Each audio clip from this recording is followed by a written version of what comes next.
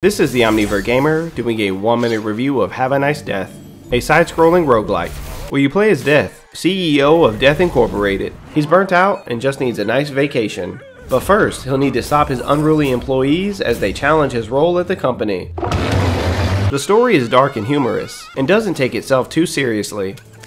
The hand-drawn 2D graphics look great, and work perfectly with the narrative. The combat is smooth and has a ton of variety, especially as you unlock more weapons and abilities in each run. The boss design is really cool, and they do a fantastic job handling each boss fight.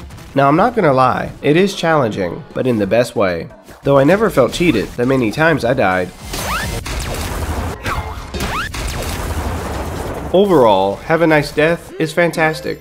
Everything it does well. Selfishly, I wish it was a little longer, but I really can't complain. If you like this genre, then I definitely think there's something here for you. 9 out of 10.